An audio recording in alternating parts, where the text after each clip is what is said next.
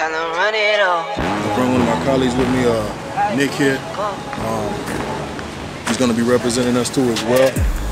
We're going to be, I want to say this, we're going to be like the Miami chapter of the Anabolic Outlaws and stuff like that. So you're going to see a lot of content on my page, representing their brand too as well. As far as Nick is going to do it too.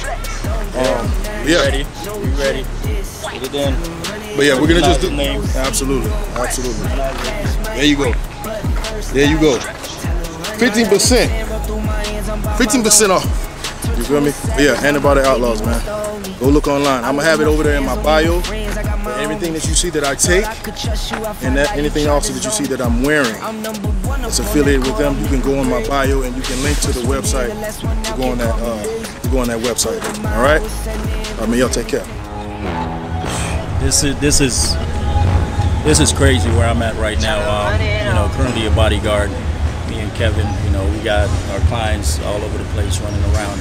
But my whole thing started from tragedy. You know, I lost 2 brothers to gang violence. You know, I mean, my son's mom also passed away. So my only outlet was to work out.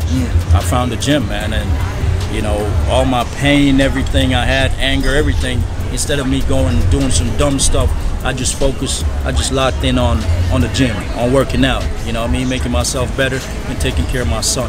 So that's been my motivation from then till now. While working out, it's craziest things. People saw me in the gym working out and offered me a job as a bodyguard. I started bodyguarding. You know, we've been getting a lot of opportunities from just working out. You know, you would not believe just from pushing some weights and, you know, I mean, diet and exercise what that can do for you. So we've met a lot of people along the way, got a lot of sponsors, worked with a lot of client celebrities, and all of this is out of tragedy. So I'm just saying that people just, you know, never give up. You know, just stay strong, keep it focused, and just keep on working on whatever you craft is. Find something, find an outlet, something that you could be great at.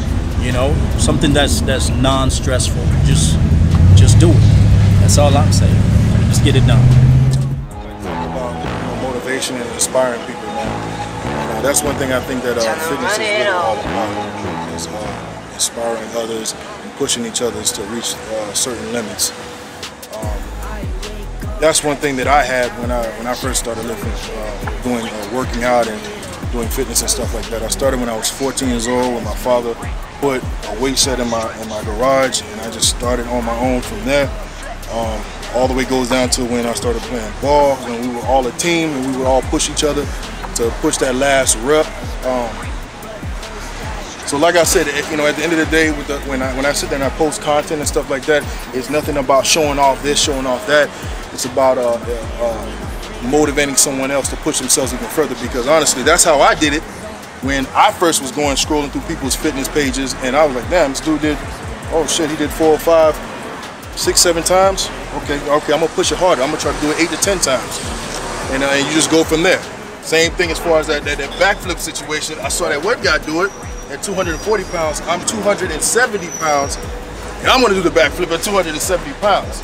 So stay tuned to that. Stay tuned to that.